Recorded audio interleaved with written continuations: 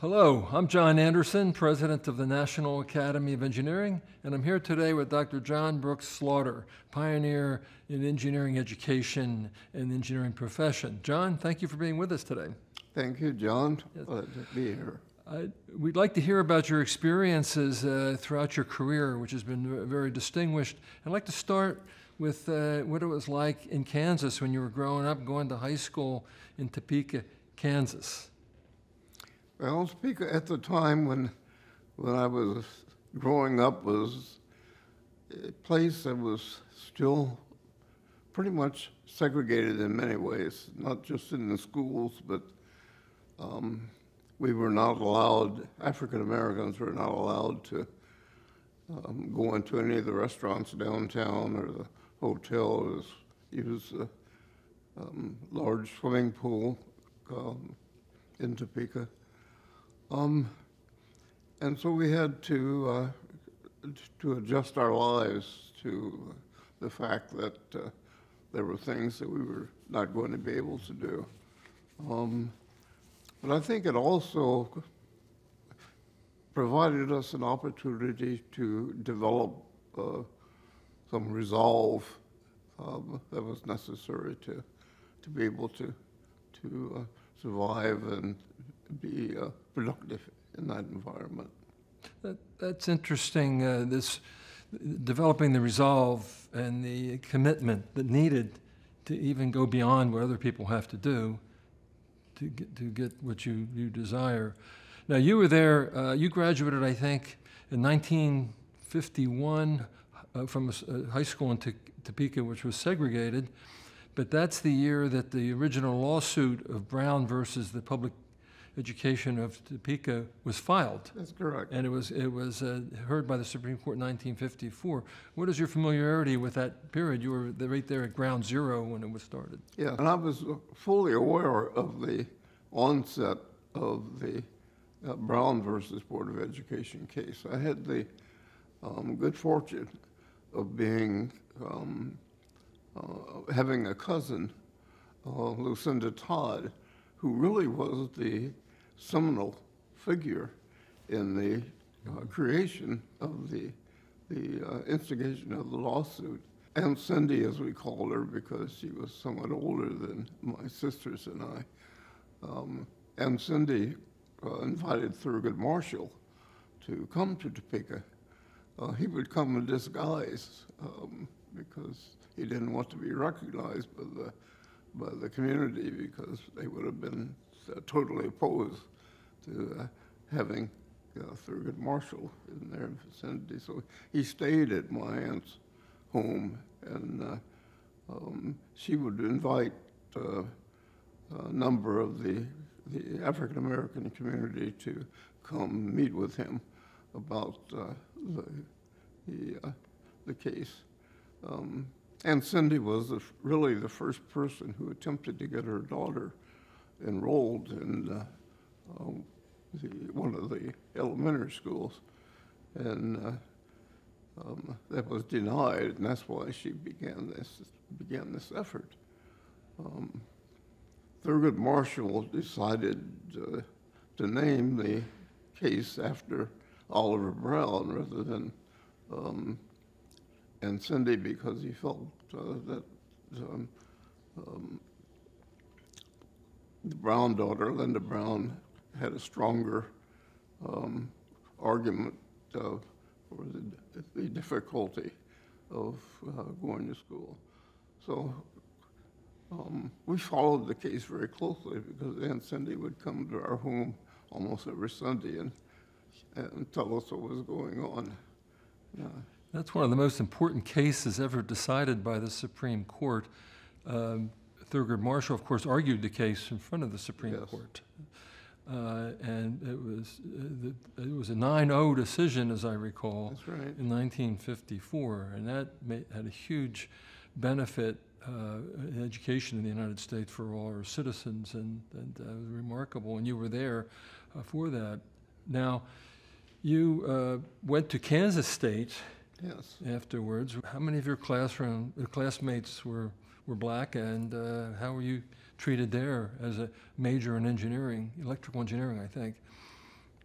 Well, I had no black classmates. Uh, I was the only African American in my graduating class. I think there was one, maybe two other black students in engineering, but that was it. At that time, we were just not present. I enjoyed Kansas State. I had no problem at all with my fellow classmates. The very first day I was at K-State, I remember going with one of my white roommates to a restaurant for lunch the very first day, and I was denied entrance to the restaurant. When I went back to my dormitory, I wrote a letter to the school newspaper saying that I thought that was just not consistent with what a university should do. So on my first day, I became a rebel, I think. You were a freshman student then? No, I had gone to Washburn University in Topeka to take a lot of the classes that I should have had in high school. When I went to high school, I was funneled into a vocational track, being unaware that I was not going to be able to pursue a full academic curriculum. And so when I graduated from high school, I had good grades, but I didn't have the science and mathematics that I needed to be able to go to K-State. So you got your bachelor's degree at Kansas State. Yes. In electrical engineering. Yes. And then you went to work, I think, for an electronics company, is that? I went to work for Condor, and General Dynamics, the aircraft company. General Dynamics. You know, there's all those obstacles. You made a comment to me about how it strengthens your resolve and your determination. Maybe you could talk a little bit about that, what effect these barriers had on you, and yet you were able to get past them and excel. John, my parents never let my sisters and I believe that we were inferior in any way. So I always had the feeling that I could accomplish anything that anyone else could. And if I ran into a barrier, it just strengthened my commitment to overcoming it, to prove to people that I was as good as anyone else. That's terrific advice that you just basically gave young people too, with that resolve and that determination that would benefit all of us if we had that. You then, after graduation, you worked at the at University of California. Was it at the Electronics Laboratory? Yes. Naval Laboratory. Navy Electronics Laboratory. After a few years at Convair, I decided that I really wanted to get more involved in electronics. I didn't have the opportunity to do that before. And I became committed to control system theory because of one of the classes I took in getting my master's degree. And that became my passion. Yes. And you went on for a PhD degree in that area, right? Yes, that's correct. At University of California, San Diego, was Yes. it? Yes. And then, as I understand it, you, after you had worked for quite a number of years at the Naval Laboratory, that you moved to Washington State to be a faculty member and an administrative leader. From the Navy Electronics Laboratory, I was offered the opportunity to become director of the Applied Physics Laboratory at the University of Washington. Oh. And it was there that I became noticed by the National Science Foundation and was asked to by Richard Atkinson, the director, Yes. to take on the position of assistant director of astronomics, atmospheric, earth, and ocean sciences, which I call the heaven and earth director. That's quite a move geographically. Yes, it was.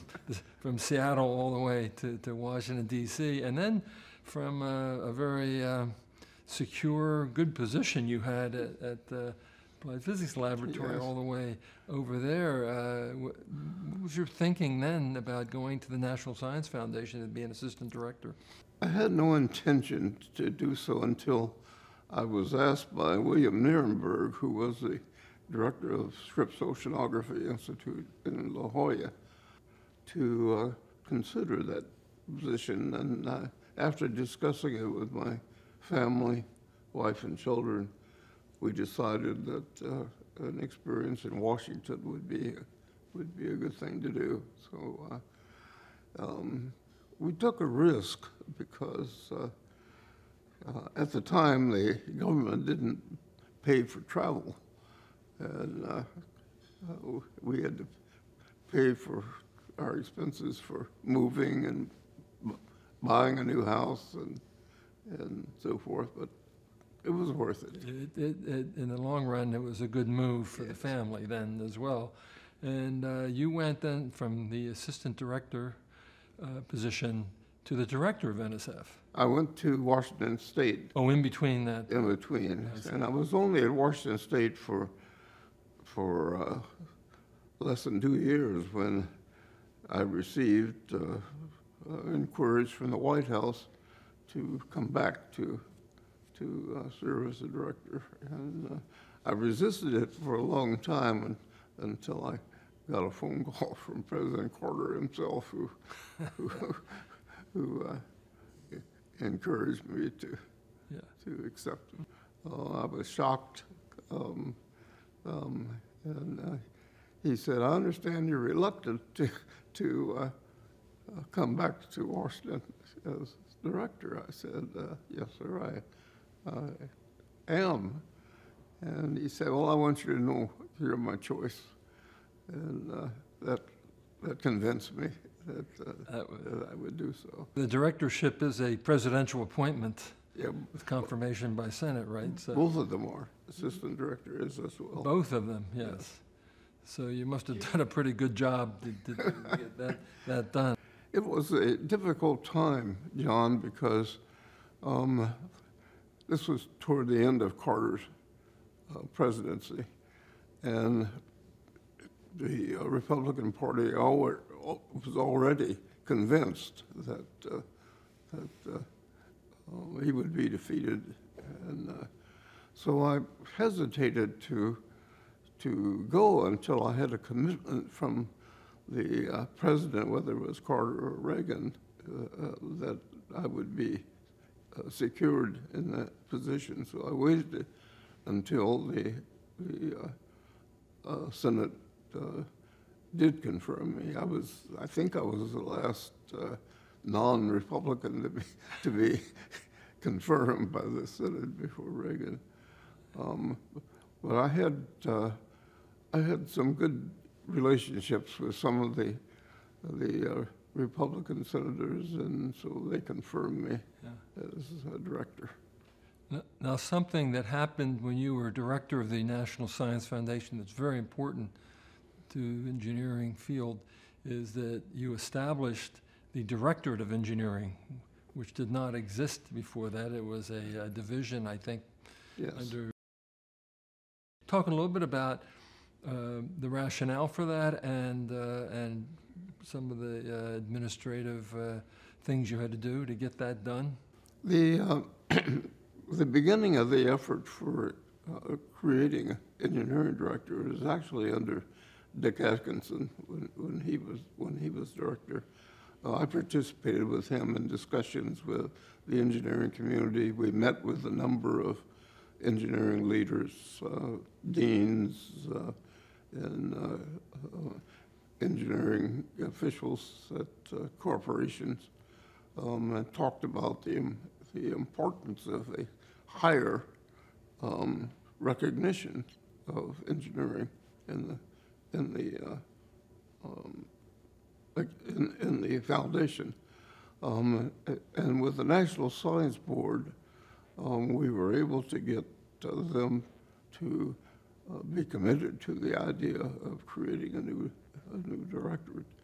The directorate was established, I think, just about a year after I became head of the foundation, and we were very pleased that we were able to get backing of the Congress, as well as the engineering community for establishing it. So it has become truly a significant addition to the National Science Foundation. And it had a lot to do with elevating the profession too, to Yes. its proper place as an equal in with science. And I think shortly after that, the Directorate for Computer Science and Information Science, we call it SICE now, was developed. That's correct. Was initiated as well, which is very engineering oriented. So, and those two directorates are among the most active in the They've made a marked difference in the programs of the foundation, and they've really rounded it out. The scientific community was not always supportive of the idea of breaking engineering out of MPSE, mathematics, physical science, and engineering. But after we had done that, we had strong support even from scientific leaders. Yeah, well, you know what they say, change is good, you go first. So, Yes, that's exactly so it takes, true. you deserve credit for shepherding that through and making it happen, and we're all better off for it. Now, right after you were director, you went to become a university president, right? Yes. Would you tell us about that? John, one of the things that I faced at the National Science Foundation as director was dealing with the fact that the Reagan administration had abolished support for science education and the social sciences.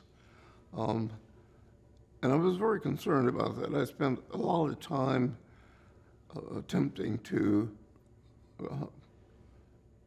get them to change that view, because I thought that science education was critically important. We failed to get them to change it, and I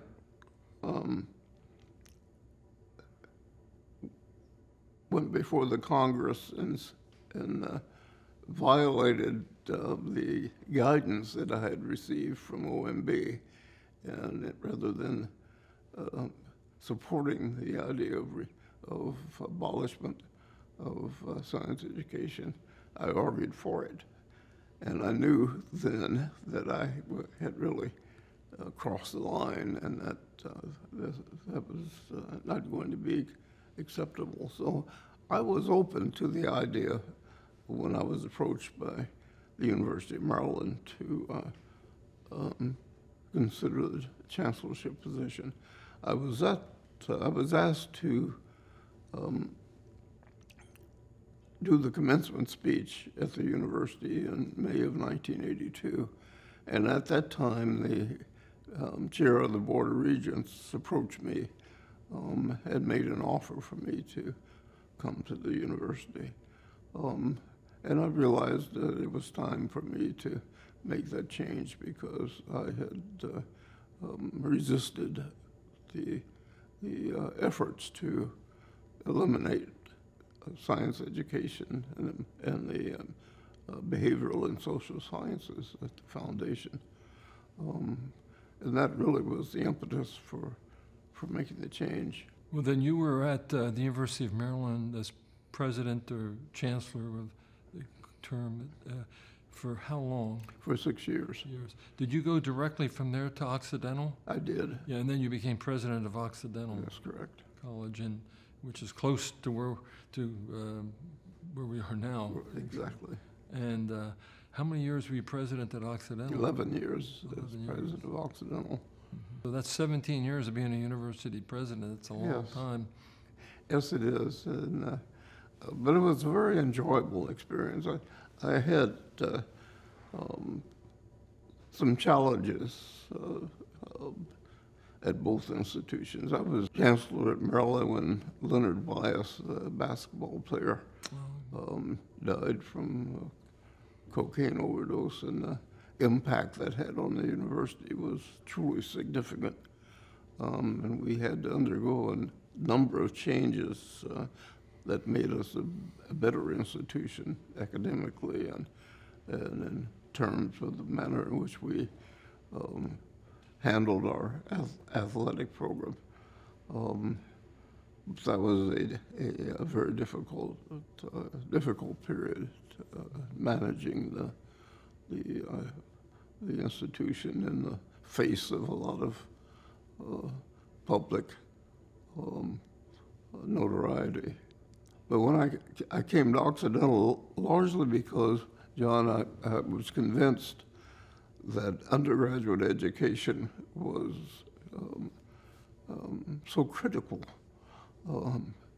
and that too many of the large universities spent more focus on research and graduate education than they did on preparing undergraduates. And Occidental, of course, is an undergraduate institution. And when I received the opportunity to go to Occidental, it was something that I ultimately decided to do.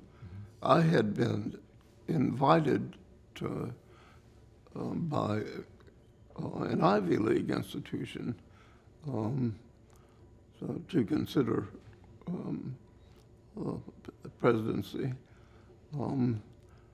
But it became very clear to me during the process that they were more interested in, or at least some members of their board who were involved in the search were more interested in being able to demonstrate that they were willing to consider an African American for the presidency than they were in really being committed to hiring one. And so when I was approached by Occidental, I was somewhat reluctant to do so, thinking that I might undergo the same experience. But they made it very clear to me that they were serious. It became really the best 11 years of my professional career. Well, being president 11 years or even 6 years at a university is an achievement because there are always challenges. Yes. At every university, the president must face those challenges, so you clearly succeeded in getting through them and improving the two universities. Can you talk about what aspects of your engineering background, education and practice, it would help you be a leader, an academic leader like that? Yeah, and I have to go back to my experience after I got out of high school. When as I said earlier, I did not have the background to go into engineering immediately, and so I went to Washburn University, which is a small liberal arts college in my hometown, where I took the math and chemistry and other sciences. But I also had an opportunity to take a lot of liberal arts courses. I took economics and speech and psychiatry and psychology, rather, and history of English literature, and I became somewhat more well-rounded than most students who go directly into engineering. And I didn't realize it at the time, but that background was the best preparation for me to become president of a liberal arts college. Yes. And I think, had I not done that, had not had that experience, it would have been more difficult. The biggest problem I had at the University of Maryland initially was proving to the humanities and social sciences faculty that I understood what they were going through. And you respected what they were doing. That's right. And I think that's a key issue you bring. And I think we've seen in the last 20, 25 years, especially with ABET changes, that we've opened up the curriculum in engineering, allowing students to do that with more free electives. We don't have to pound so many technical courses into engineering. Exactly. We learn a lot on the job. And so it's consistent with the direction we've moved in education. Exactly. There. And of course, we're working hard, and you've worked extremely hard on behalf of minorities to take advantage of our educational enterprise and advance the careers. And that has resulted in a better country, in my opinion, and where all societies involved. One organization that I am impressed with in terms of their ability to bring more of our society into the engineering field is NACME, which is the National Action Council for Minority Engineering. Yes. And you played a role in all that, I know, at the beginning, and you, National Academy of Engineering also played a role in its formation, led by a person in industry. You can talk a little bit maybe about that. But over the years, NACME's been a strong supporter of undergraduate engineering education for minorities. Maybe, and you were I believe, the executive director for almost a decade of that organization. President and CEO was the title. Yes. Could you talk a little bit about NACME and its impact in engineering education? John, I learned a lot when I was president at Occidental about how to encourage undergraduates to pursue fields in science and engineering. We were really leaders in what is now called DEI. We committed ourselves back in 1988 to become a more diverse educational community at Occidental, and we focused on creating opportunities for young people to, particularly minorities, to become involved in science and engineering programs.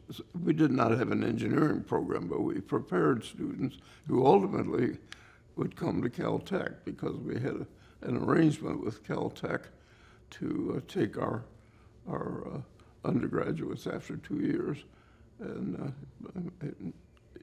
put them into an engineering program. And it turned out that our students were as successful, in many cases more successful, as a result of the fact that they had some liberal arts background as well. When I went to NACME, I was very concerned about the fact that we waited too late, in my opinion, to get students interested in engineering. And so we established a pre-engineering program in the high schools, and began to get them involved in engineering thinking at an earlier age. And that's the biggest change that we introduced at NACME beginning in the year 2000. And I think that has now led to a much more successful program and a greater increase in the number of students who are now doing, minority students who are now engaged in engineering programs. So I'm very proud of the fact that NACME has made a huge difference. Yeah, so as I've said, I'm very impressed with that program over several decades, going back to the 70s, and you were certainly very important to the program. And I think we lose sight of the fact sometimes that people can come to engineering from different avenues. They don't have to directly enter a four-year college. I think at Illinois Institute of Technology, where I was president, we had almost 25% of our class come from community colleges. The students were very good and motivated, and I think it's more accessible to a greater fraction of our population there. And these I think there's a 2-3 program was kind of the one you're talking about with Occidental and Caltech. Exactly. I mean, going from Occidental to Caltech, that's really an advantage for those students and an opportunity. Talking about opportunities too, you gave a great lecture at the very first Engineering and Society lecture we had in 2020. Unfortunately, it was done during COVID. It was a virtual meeting, and that was too bad because it's difficult to get a question and answer period going. But I think that the theme was, let's not leave talent on the table, something like that, a quote from you. And that, so that's kind of a culmination of all your ideas over the years, it seemed to me, and a rallying cry for all of us in the engineering profession and the science profession, STEM in general, to try to reach all areas of our society. Any advice for the National Academy of Engineering? Not for me, but for the National Academy of Engineering going forward. What do you think we should do? John, if you recall, during that speech that you referred to, I suggested that the engineering community become much more involved in social justice. During the time I served on the council, that's the NAE Council. NAE Council, yes. I remember I tried to encourage an initiative that would bring the historically black colleges and universities more involved in the academy, but I didn't have the support that now exists. The NAE is playing a major role, has an opportunity to even do more in terms of helping the engineering community understand the importance of being involved in much of the social environment in which we find ourselves in 2023.